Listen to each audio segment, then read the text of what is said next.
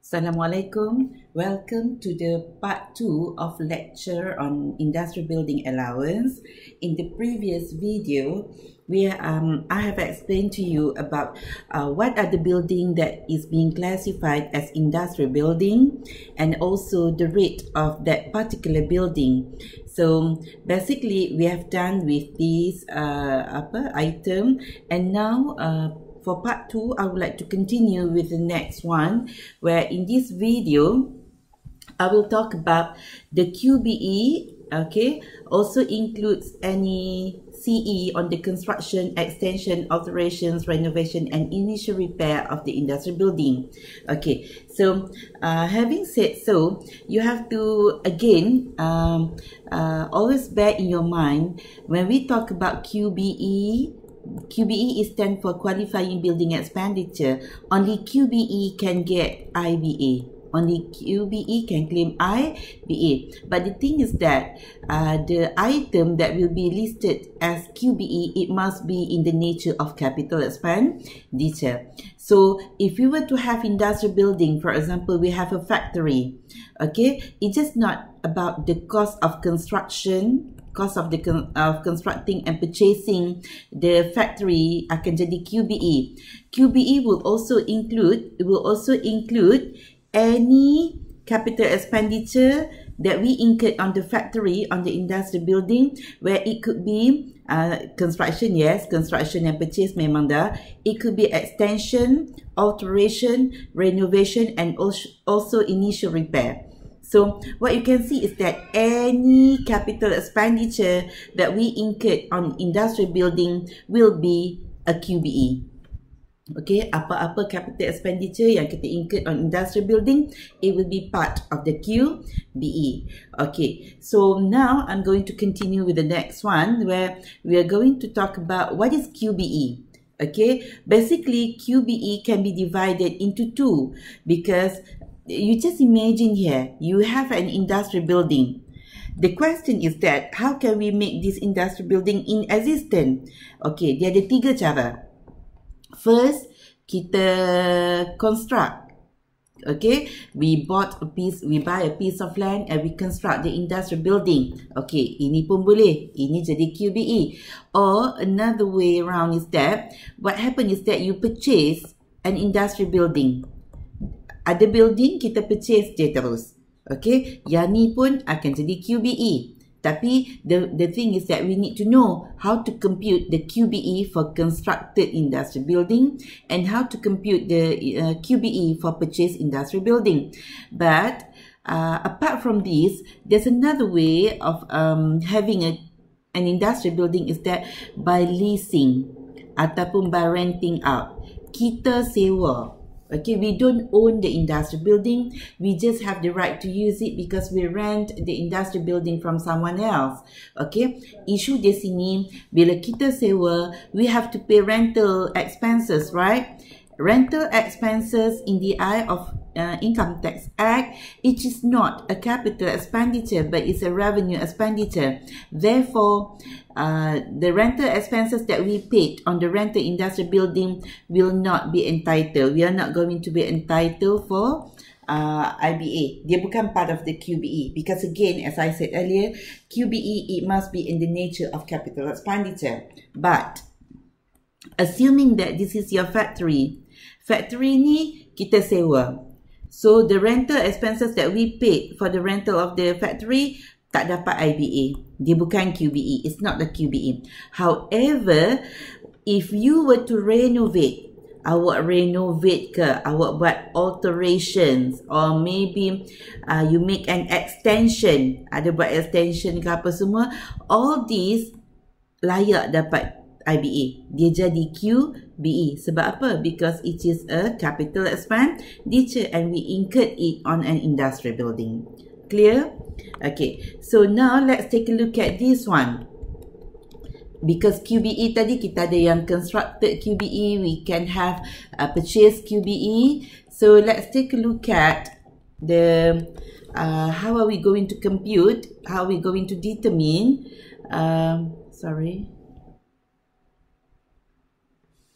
QBE. Okay, sorry. Nampak? QBE for purchase building. So now I'm looking at this.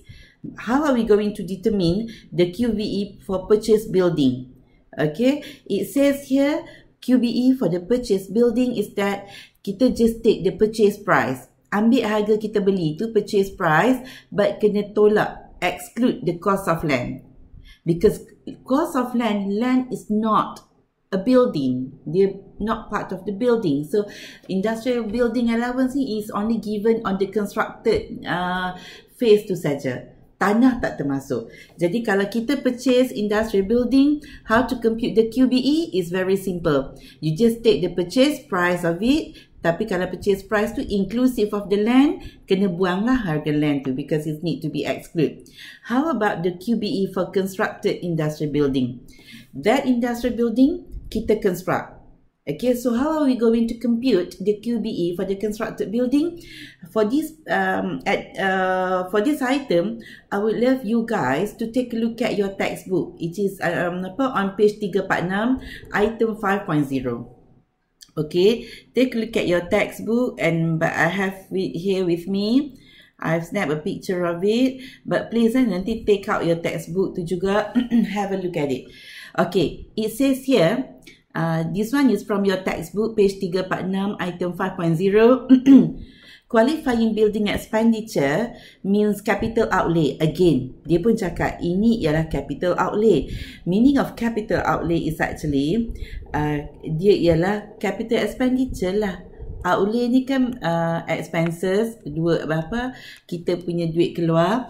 So it must be capital outlay incurred on the building and any incidental cost exclusively related to the industrial building. It includes the following. So these are the costs relates to the industrial building into the QBE of the constructed building. The architect fees, okay, the cost of preparing plan, and other costs in connection with obtaining approval from the local authority for the erection of the building.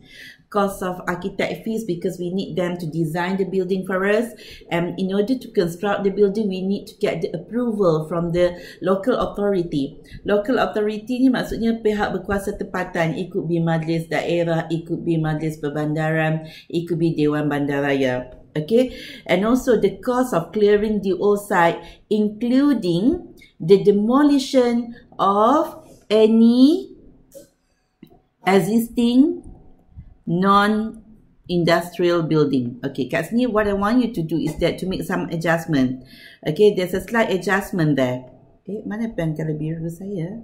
Okay, there's a slight adjustment here. Okay, dia, if you were to read the book, dia kata ialah the cost of clearing the old site, including the demolition of any existing building. It is not just any existing building. The demolition of any existing, dia ialah non-industrial building.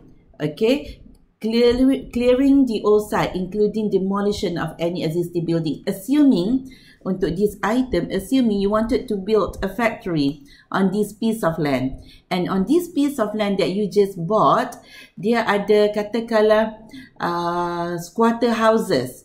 Dia ada squatter houses, rumah setinggan. What happened? Kita clearkan rumah setinggan ni, kita bayar compensation, kita clear tanah ni semua, kita demolish, kita robohkan. So the cost of demolishing rumah setinggan, dia akan jadi part of the QBE. Cost of demolishing rumah setinggan. Why? Because squatter houses is not an industrial building. But how about, katakanlah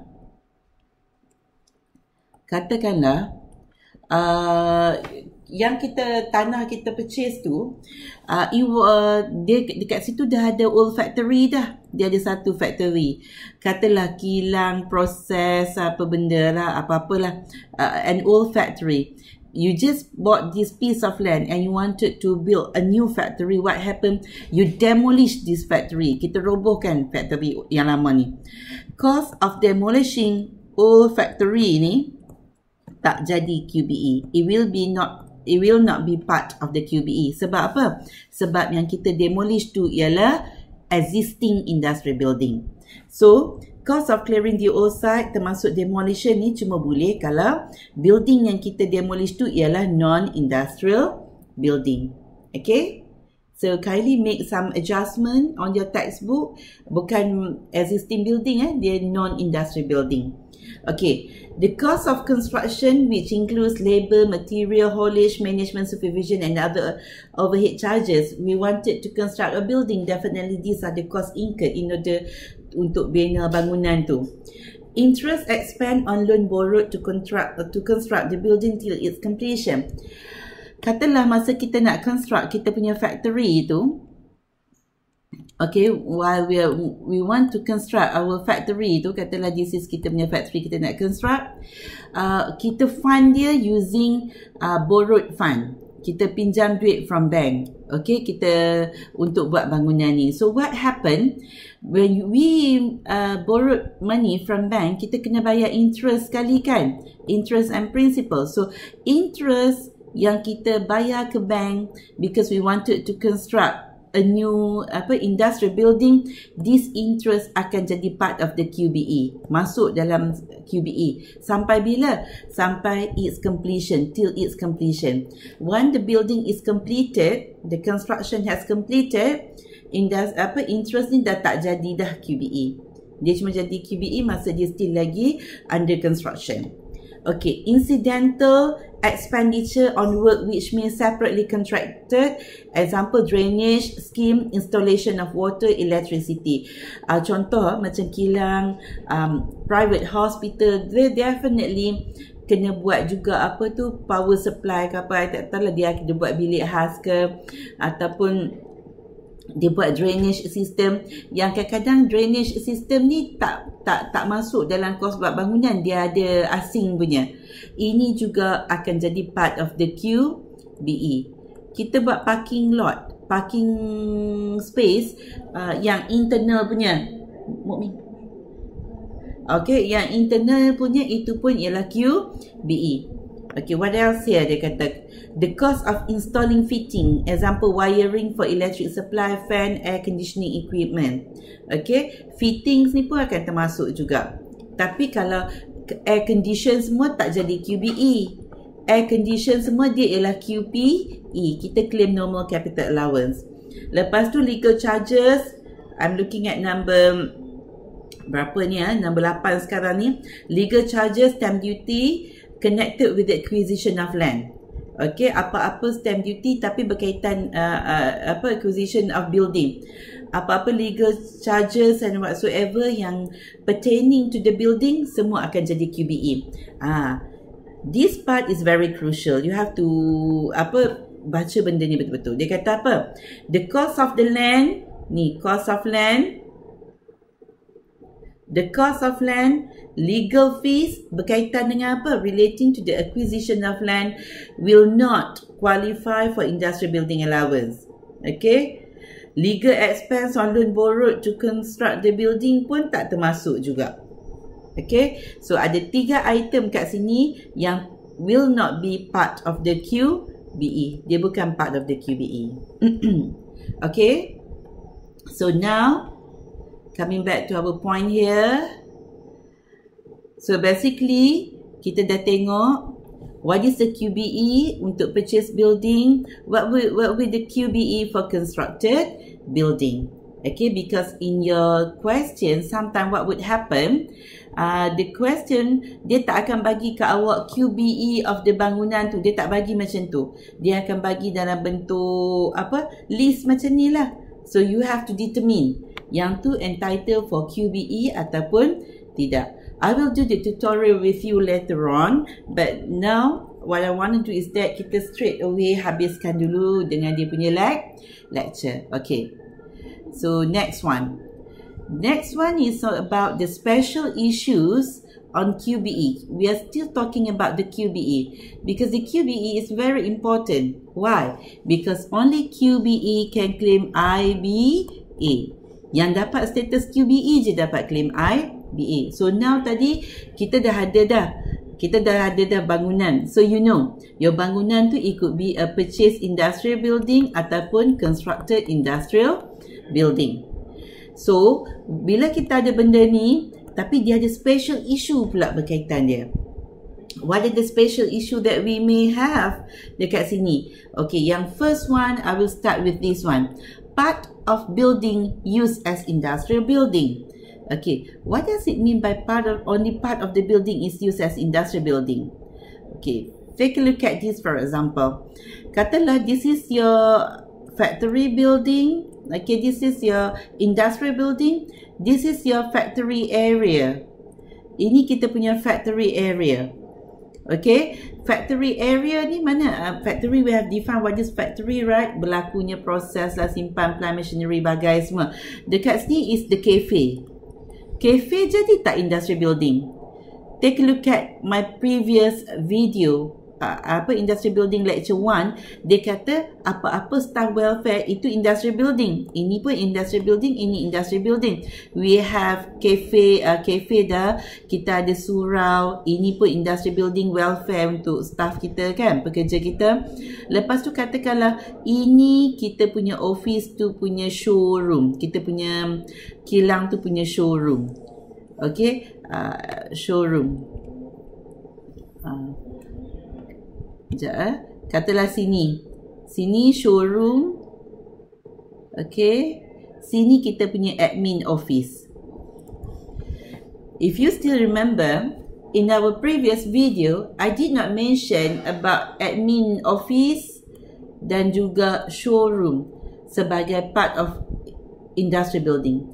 Jadi dia ada isu kat sini, because dalam kita punya kilang kita ni, dalam kita punya industrial building, ada kawasan yang kita pakai as industrial building. Ini industrial building, ini industrial building. Ada yang kita utilize as non-industrial building.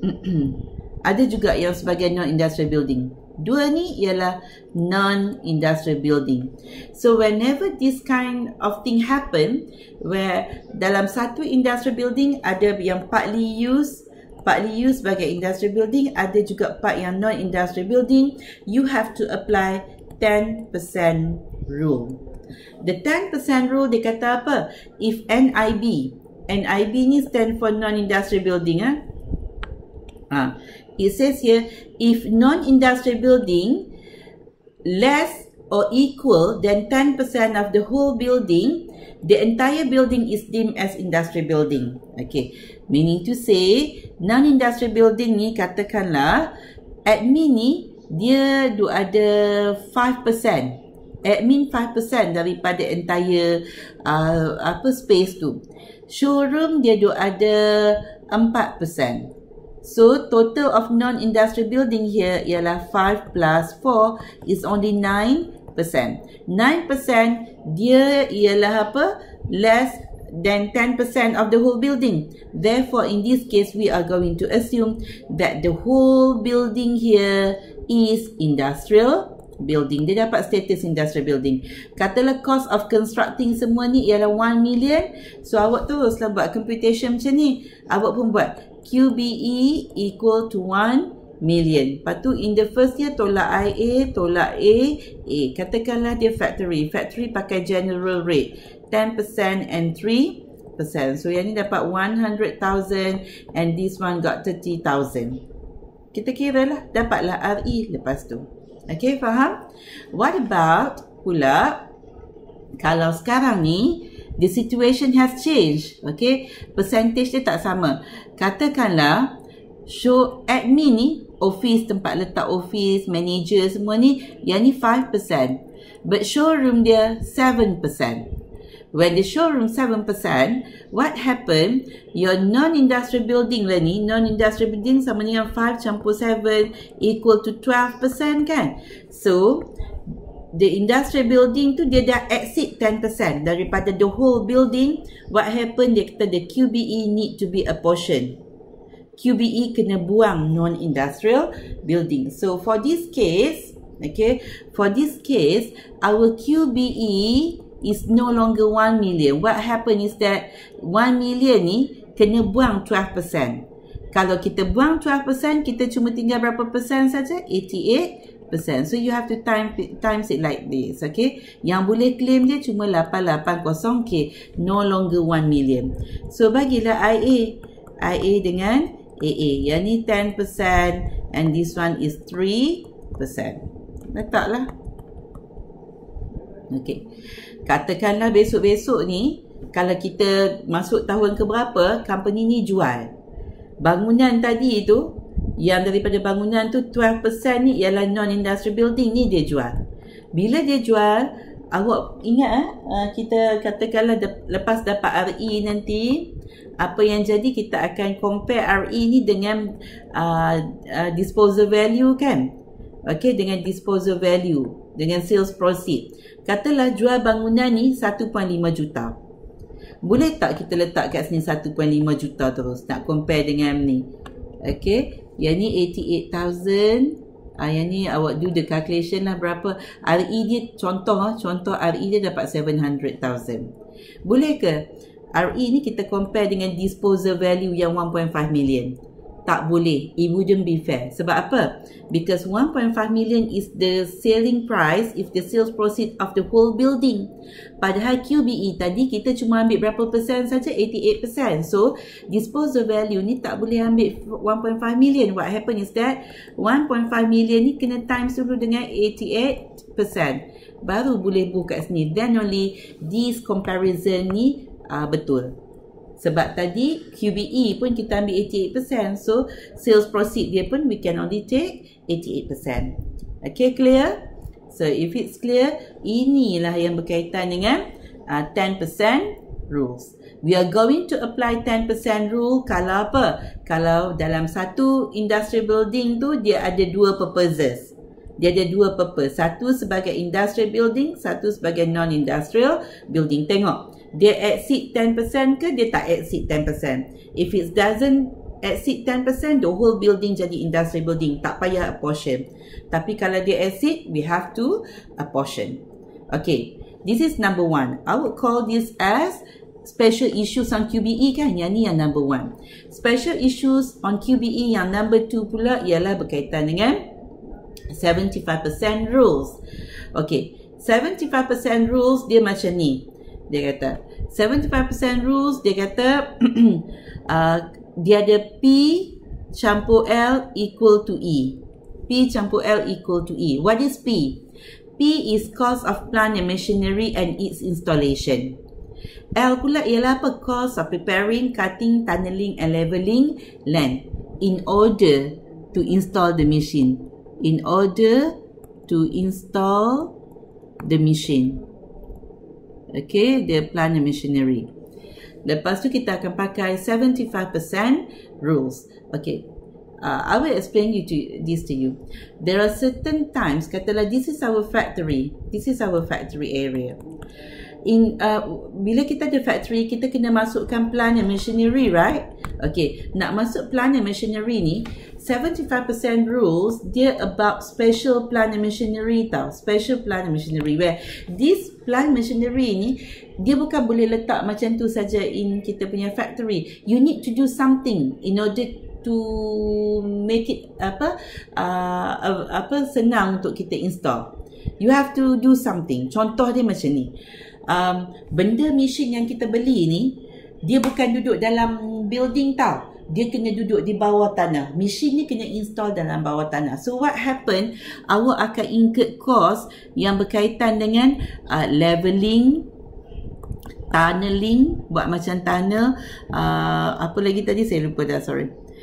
So you might have this lah, preparing, cost of preparing ni. Kita nak prepare dia, cost ada preparing, cutting, tunneling, leveling land. Okay, bila kita incur such cost, dia kata apa? There might be a situation where sometimes formula dia macam ni The formula is P campur L equal to E. P ialah cost of plant and machinery campur sekali dengan dia punya installation cost. L ni yang tadi, cost yang tadi tu. If you want to install the machine, kita kena do something with the land. Sama ada kita prepare dia dengan cara cutting, leveling, tunneling land. So yang ni preparing land.